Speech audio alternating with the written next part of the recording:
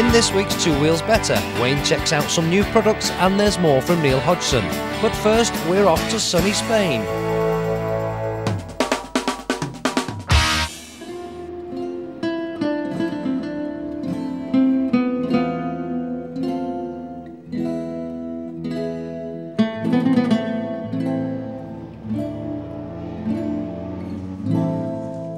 Welcome to sunny Barcelona. Well, it's not very sunny yet, but it is very early in the morning. I'm at the Catalunia Circuit and I'm here for the launch of the brand new Avon Azaro Sports Tyre.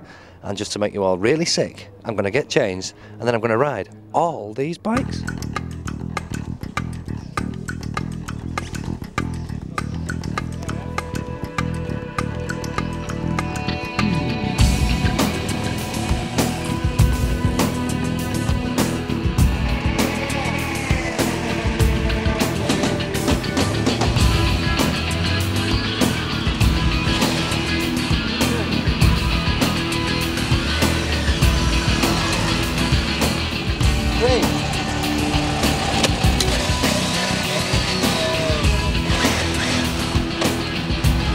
Four.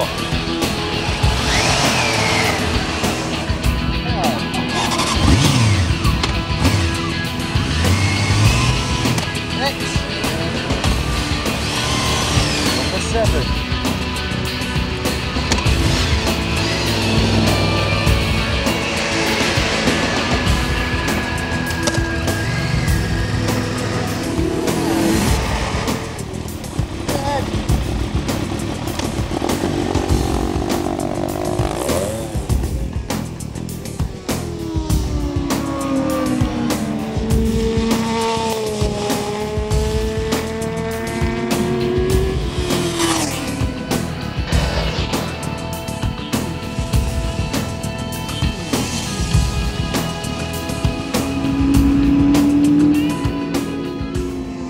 So this is the new Avon Azaro Sports Tyre, and this is the chief tyre designer for Avon, Pete McNally. Pete, did you have a rubber fetish many years ago?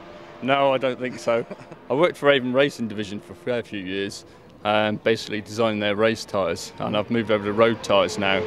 But we're developing these sport tyres we have here today, and this is the launch, so it seems to be going good so far. It's going great so far for me anyway, but you design a tyre, where do you start to design a tyre? Do you start with a pen and paper or what? Well, first of all you decide what application the tyres are for, whether it's for touring or sports tyres.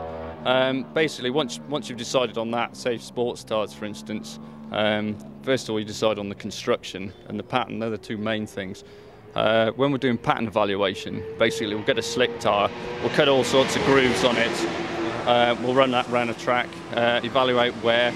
Once we've decided on a pattern, we can let marketing people see that, and then if we think that's what we want, then we'll decide on construction, do testing from there, and see what works. These are all new constructions now. Radials a few years ago were all had aramid belts going around them, right. 2 of them around the centre. These are all aramid wrap now, or what we call VBD. Right, hang on, stop there. VBD, just explain that. Right, variable belt density. Effectively, a lot of radials now have what we call a wind-on aramid wrap around the tyres, mainly at a constant density right away across it. With VBD, we vary the wrap rate across the tyre, so it's spaced on the outside and a lot denser in the centre, and it helps with stability. Right, fine. So the Azaro Sport. So this has been a long time in the development. Obviously, how long? Any idea what does it take from your initial idea to come in here, time-wise? It can take anything up to a year. I mean, these took about 6 months. I mean, once you've got a tyre range sorted out, you start developing your next range anyway, right. And we work from there. And you use a lot of what you know from that last range, and you put it into your new tyres as well, and work from there. So that was my next question, next range. I mean, you've got this right, it's pretty good, but where do you go from here? Are you working on your next one? Yes, we are. And I'm not telling you about them. It's top secret.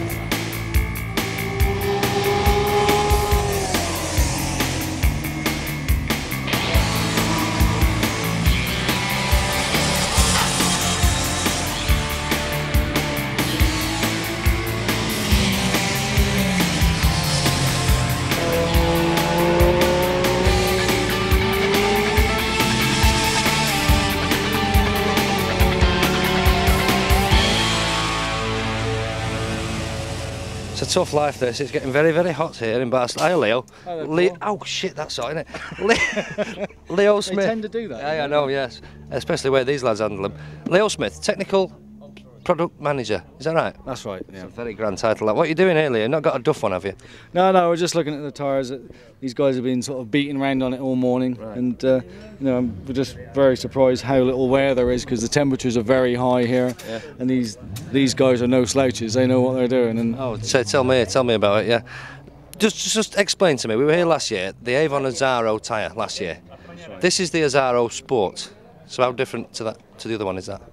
well, with modern tyres now, it's not so much that you build a single range that everybody can do things with, but you look to make range that suit styles of riding. And if you take the average guy who's got a sports bike, what he needs to have is as much choice and freedom with that bike as he can get. So there are times when maybe he wants to go on a touring holiday or just generally want a little bit more mileage from his tyres, so then you'd look to buy a sports touring tyre.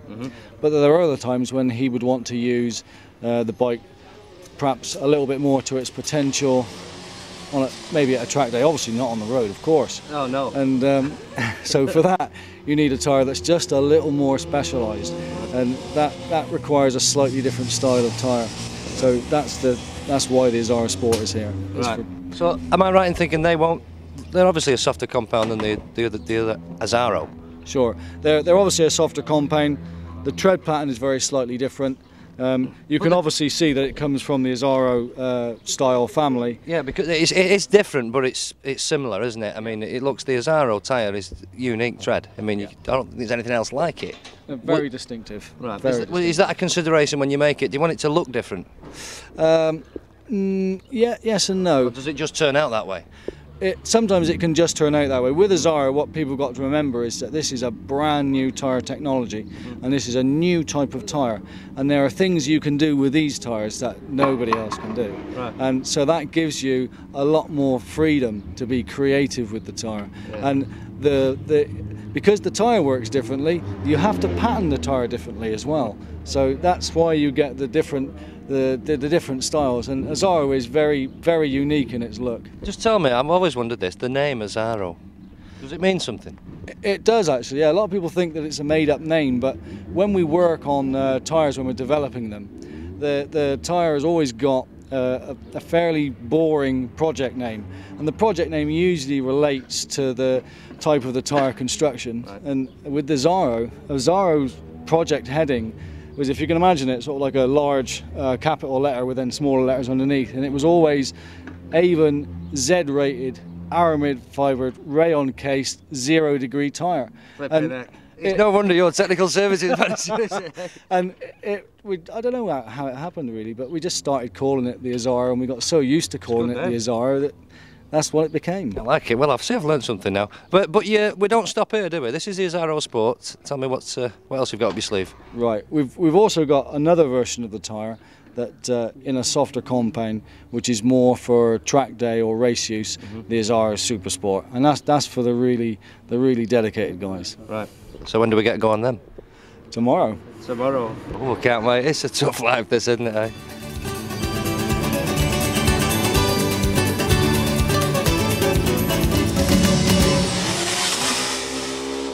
Well, if you want to know how good a tyre is, you ask a racer. And here is that man, 5 times TT winner, British champion, Jim Moody. Jim, you're having a ball here in Barcelona, aren't you? Yeah, I'm here enjoying myself, and left some snow in Scotland. Yeah. And to be here in the sunshine and going around on bikes, it's good fun. It's good fun for you because you're beating us all up on the track there. Are you actually trying? I'm trying, yeah. I'm breaking sweat, and I don't normally get out in tracks and not try, and yeah, it's good. Yeah, no, I've never known a racer to go out and take it easy. They just don't do it. These tyres, Super Sport, Avon, these are the Super Sport now. We're on the extra sticky ones. What do you think of these? Yeah, they're very good. I mean, I used production tyres in racing most of 1997, and these things seem pretty much as good as anything I rode last year. Right, so these are pretty close to what you used. Well, yeah, the rear is the same as a prototype we used at Donington for the final round of the production championship, and yeah, on that day we broke the lap record at Donington, and the front's a modified version of the front we were using at the time. Well, there you go. If they're good enough for a 5 times TT winner, they're good enough for anybody. Jim, just own up. Tell all our viewers, own up that I beat you last night. I want everyone to know this. Yeah, you beat me, Paul. Yeah. At pool. At pool, in the hotel bar, and he was half cut at the time, but there you go. Has it been a success for you guys? Yeah, I think it's gone very well. We've had some very good comments from all the world's press about the tyres. I think they've been very surprised at the world's first sort of VVD sports tyre. So yeah, brilliant stuff. Just big question, you've got Sport, the Azaro Sport and Azaro Super Sport now. You would expect the Super Sport to be much more expensive, is that the case? no, not this time. We've decided that we're going to price these a little bit differently, and they'll be not much dearer at all than the standard sport, because we realise that the guys who buy the real dedicated scratchers who buy the Super Sport tyre, they wear them out that much faster, you know. It just gets too expensive for them. Yeah. How many tyres have you got through here this couple of days? Any idea? Probably about 100 tyres. You know, 100 It's all your fault. It wasn't my fault. I've not bent any bikes anyway. Right, and another thing people are going to want to know is when can they go out and buy these things? All these tyres, Sport and Super Sport, will be available in the shops over the next 2 to 3 weeks. Right, good stuff. And I see you've got your kit on now, the man in black, so time for one last blast, eh? Yeah, come on then. Choose your weapon. Right, I'll have that one.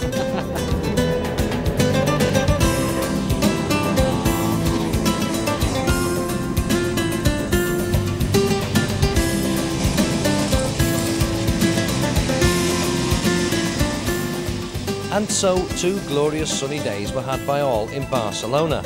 Perhaps an indication of just how good the new Avon Azaro Sports and Super Sport tyres are is the fact that 18 very quick riders, not to mention a 5 times TT winner and British champion, were let loose with over £100,000 worth of machinery for 2 days on a racetrack, and nobody had the slightest problem. Confidence grew, cornering speeds increased and lap times were sent tumbling as the bikes were put through their paces. Everything you'd expect from a top quality performance tyre.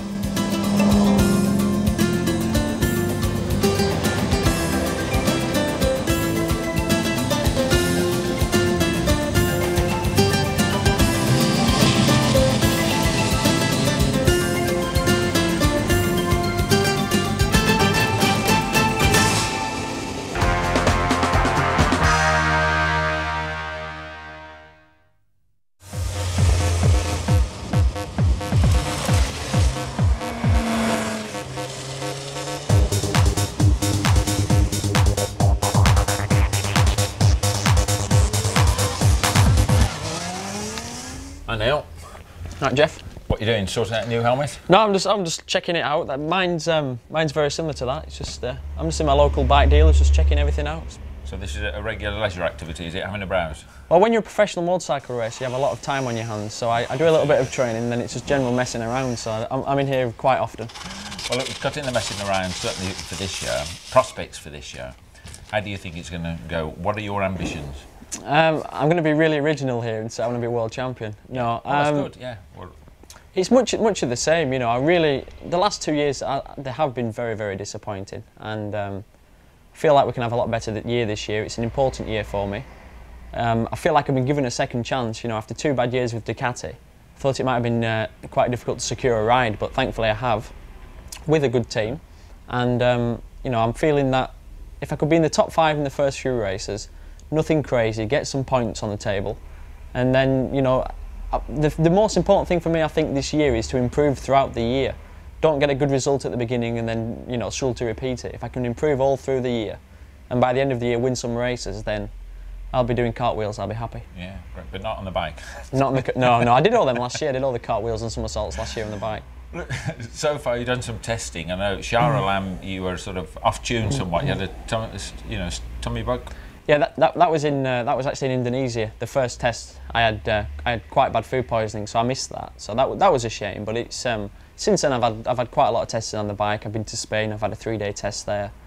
I've had a 3-day test in Malaysia, and I've had a 3-day test in Australia. So I've managed to do a lot of miles on the bike, and I feel pretty confident. Looking at your times, particularly at Phillip Island, I mean, you were well up there, weren't you? And just a few hundredths of a second behind Yanagawa. So that must have given you a buzz. That you felt with the chance. Yeah, it's getting closer every time I ride the bike. You know, the first time I rode the bike, I was 2.5 seconds slower than Akira, and that I was trying. You know, it wasn't as if I was just riding round. I was pushing it at that. And I came home, and that was just before Christmas, and I had a bad Christmas because that's all I could think about. But since then, you know, I've been back on the bike and I've done a lot more miles, and I've chipped away at that gap. The next test I was about a second slower, and then it ended up at the last test in Australia where I was You know, we did basically exactly the same time, so that's really encouraging for me and the team. They can see that I'm going to progress, and that they've signed a good rider. And you've settled into the Kawasaki team well. I mean, completely different sort of approach, I would have thought. The sort of brilliant Italians, all bouncy, and then is it more organised Japanese, or wouldn't you quite put it like that? Or what? Oh no, I put it like that, definitely. I mean, it's run by Germans. It's run by Harald Eckel. He's a team manager, and he's very methodical. Everything he does, you know, the way that.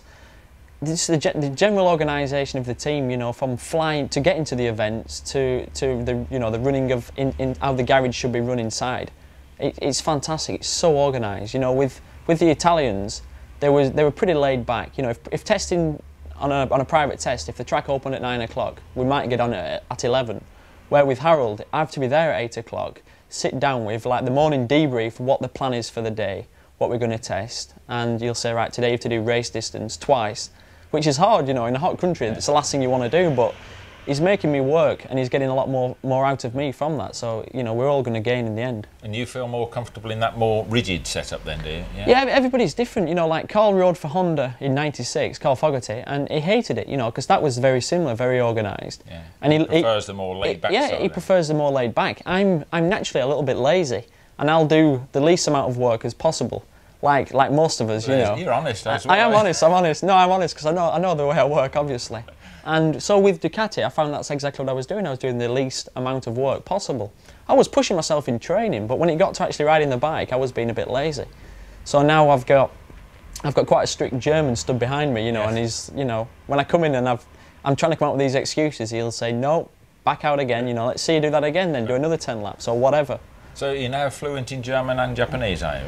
Or what? Is there any language problem? Or no, okay? Thank God everybody speaks English. Well, my chief mechanic's American, I've got an Irish mechanic, and I've got a German mechanic, so thankfully English is the language that is spoken, and I'm just about getting the hang of that. Yeah, and Ari speaks good English as well, doesn't he? Yeah, he does. I mean, Japanese, they are pretty quiet guys anyway, and they're pretty shy, but he's got a good grasp of the English language, a little bit better than mine.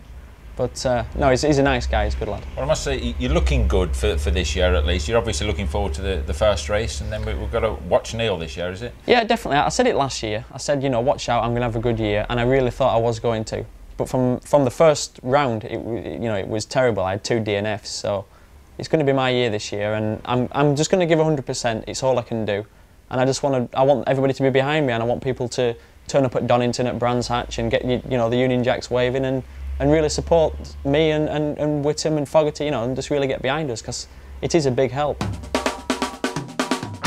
Doug, oi, come here. He's flipping cameraman. Now, pay attention to me.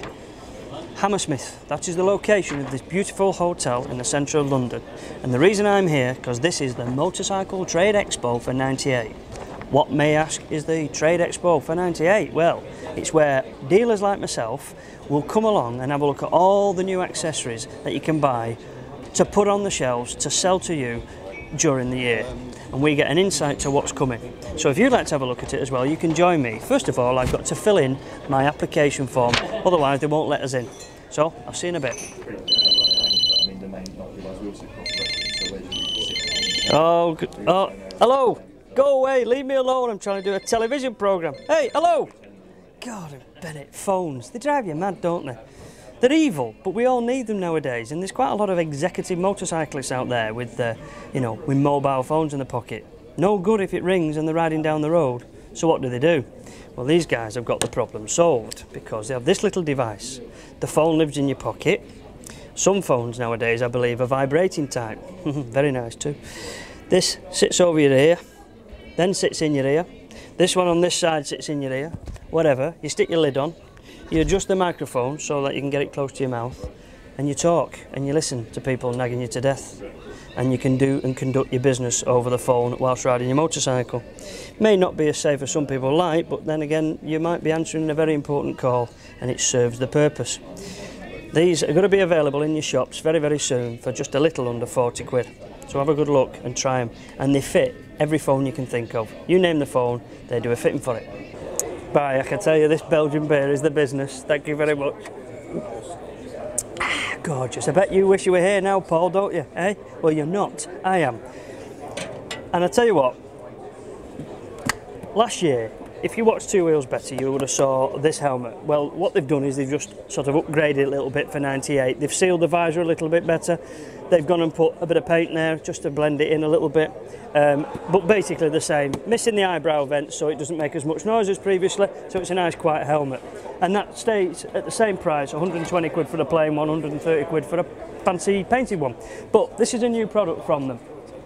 And we've got to mention new stuff because that's what we're here for.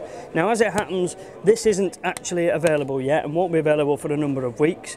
It's going to be join the rest of the many manufacturers like your AGV and your FM and Bell and so on and so forth. The many manufacturers that happen to use carbon fibre, Dyneema, fiberglass in their mix to construct the helmet, and Laser have decided to use them. Now, the fixtures and fittings on this are not going to be as you will get them in the shop, but basically the same appearance with the fancy air venting at the top and here for demisting, nice lid, and will sell for less than 150 quid, which makes it damn good value for money for a helmet using those form of quality and fixtures and fittings in that sort of shell composite. Well, it wouldn't really be right of me to just stick around the Laser bit because there are many manufacturers of helmets, and I would only imagine somewhere else in the show there'll be another manufacturer showing us a new helmet for 98. So I would think the best move is to find it. I've got my beer, I'll see you in a little while. Yes. Well, that was the Lasers. Now then, they're made in Belgium, told you that before if you were paying attention, and this is a Boere, and these are made in Italy. Now, about 5-6 years ago, they were in the country and there was plenty of them around, but they sort of died a death. Now, they're being re-imported, the Boere, and very, very soon in your shops will be this little baby here. And this is one of these multi-complex laminated machines, and it's nice and light, it's pretty, it's very, very tasty. It'll have Type A approval, which is the highest of the BS standards, and looks the business.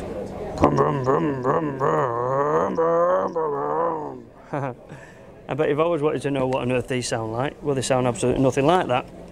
This is a new product from Micron, and it's an oval race can. Race can, exactly a race can. As of yet, not BSI approved, but nonetheless beautiful and really, really very well made. There's no doubt about it. They've got the job sorted. If you've got such as a Firestorm or any other sexy machine, you can put one of these on, and not only can you just sit it in the usual place, they even do a high raise kit to raise the can a little bit higher than the standard thing, so it looks just like a race bike. It's nice, isn't it? In next week's Two Wheels Better, Wayne is back in his agony corner and we look at a bike club with a difference.